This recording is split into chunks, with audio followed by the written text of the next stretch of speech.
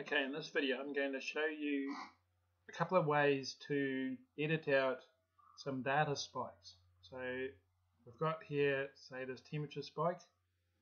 So we go control panel, graph setup,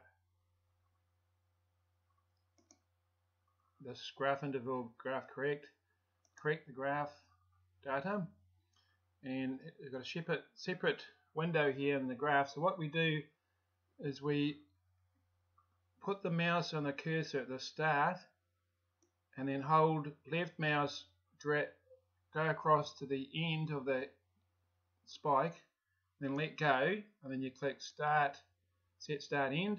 Now it's the temperature we want to correct, so we just tick that and we click correct, and that's been corrected, and then we can go save.